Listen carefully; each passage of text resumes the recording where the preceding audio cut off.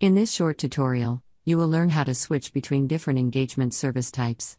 You will have multiple services when our professional team is working on multiple projects for you, for instance your tax return and your child's tax return. After logging in, when you have more than one engagement, or in this case, more than one tax return being prepared, our professional team sent out multiple tasks lists for you to complete, maybe one for each tax return we are preparing. You will see an option to switch between these services. Click on the title of the service you want to work on. The name of the engagement can be seen on all of the pages to make it easier for you to identify which service type you are currently working on. Also note that all of the views will be updated to match the details for that specific service type selected. Just start navigating as you normally would.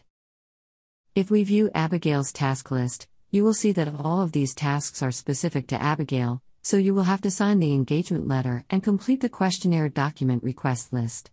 There's quite a bit of work to do here. To view a different engagement service, click on the icon next to the name of the current service. The service you are currently viewing is the selected service at the top, while the other services you have access to are listed below.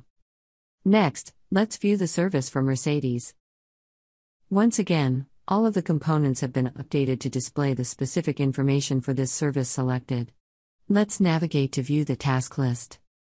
Here you see most of the tasks have been completed already.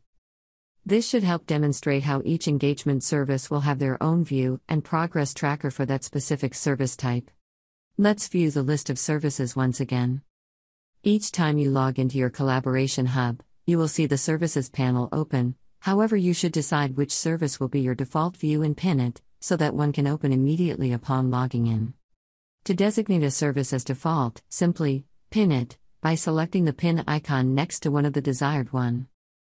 The pin will turn blue. So Mercedes' individual tax return will display the next time we log into our Collaboration Hub. You can change the default service by selecting the pin icon next to a different service. The newly selected default will automatically open and close this panel.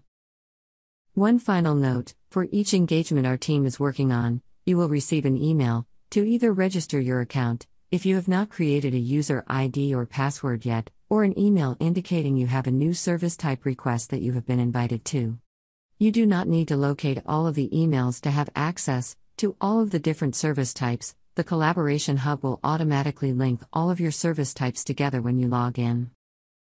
You now know how to switch between different engagement services that our professional team has set up for you. Just work your way through each task list to complete it as requested. Thanks for joining us.